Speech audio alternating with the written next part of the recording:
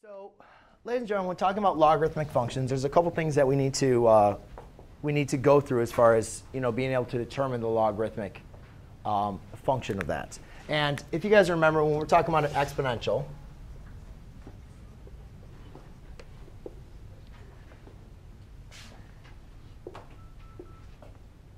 our exponential functions,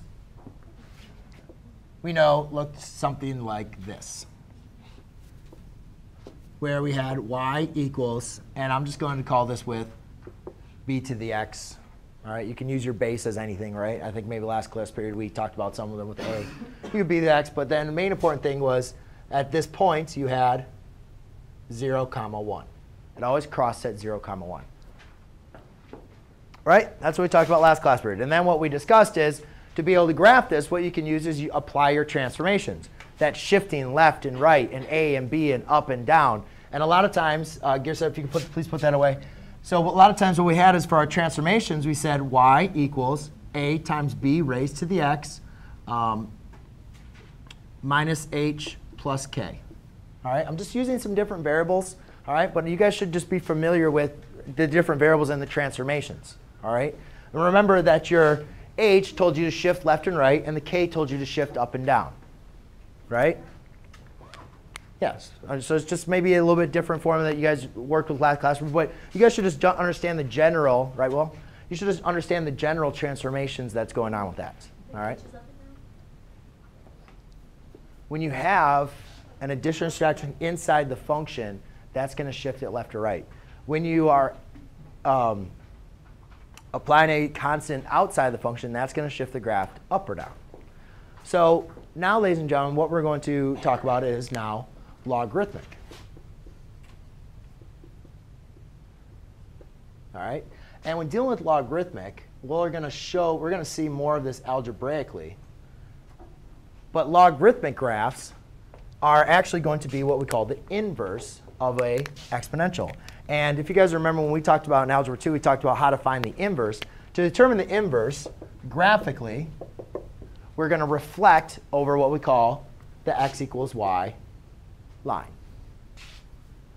All right? So if you can take a graph, remember how you have reflect over the y-axis, you flip it over the y-axis. Reflect over the x-axis, you flip the graph over the x-axis. So reflecting over the y equals x-axis, you just flip it over the y equals x-axis. And graphing a logarithmic graph,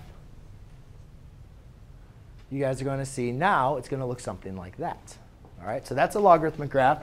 The important point on a logarithmic graph is now it doesn't have a y-intercept, or at least the parent graph doesn't have a y-intercept, but it does have an x-intercept. And it also has now an asymptote. The asymptote is now when x equals 0. Right? Because remember over here, the asymptote was y equals 0. And we'll talk more about that in a second. And now we need to talk about the domain and the range. All right? And this will probably make a little bit more sense once we get to the algebra part.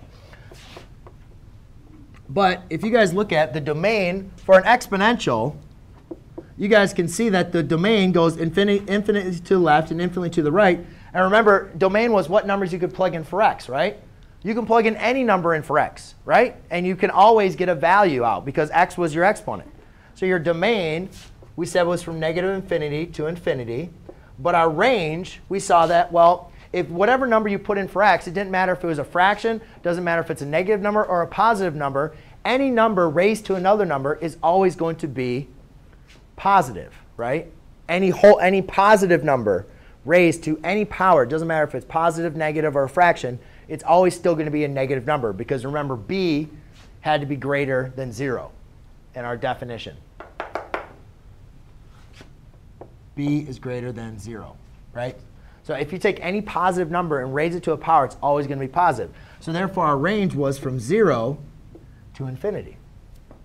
All right? So without really discussing what exactly a logarithm is algebraically, we can just look at this graph and determine, well, the domain here is saying it doesn't look like if I have an asymptote at 0, that means it's going to approach 0. It's never going to get across to negative numbers.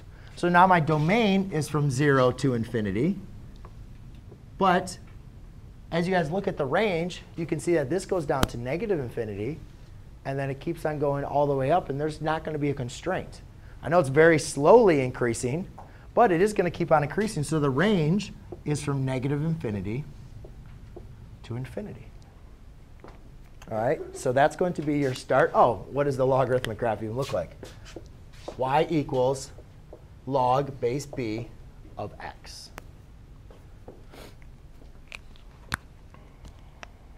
OK? And that is going to be your general definition of your logarithmic graph.